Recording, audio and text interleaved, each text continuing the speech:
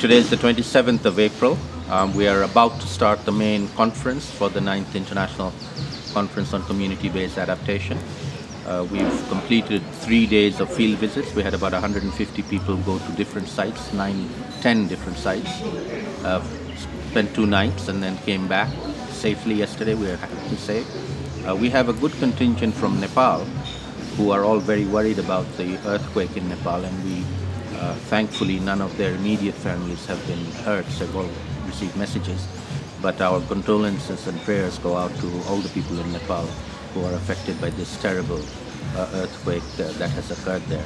And we're trying to help our Nepalese colleagues to make it back home safely and quickly, as they all want to do. Having said that, let me just say a few things about the CBA conference that's coming up. We're going to be spending the next 4 days at the Safari Park Hotel here in Nairobi, and we will be opening the ceremony this morning with the Minister for Environment and the Governor of Nairobi as the keynote speakers, as well as the Vice Chair of the Intergovernmental Panel on Climate Change, Jean-Pascal Ippercel.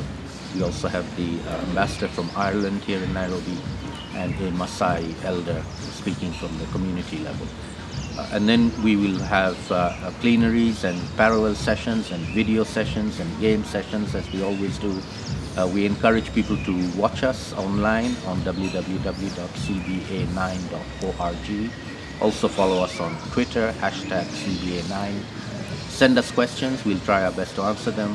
We will be making videos along the day and uploading them. They won't be live, but they will go up within hours of every event taking place. So please watch them online, and we want people to be following us in Nairobi for the next 4 days. So please do so, and encourage your friends and colleagues who might be interested in community-based adaptation to do so as well.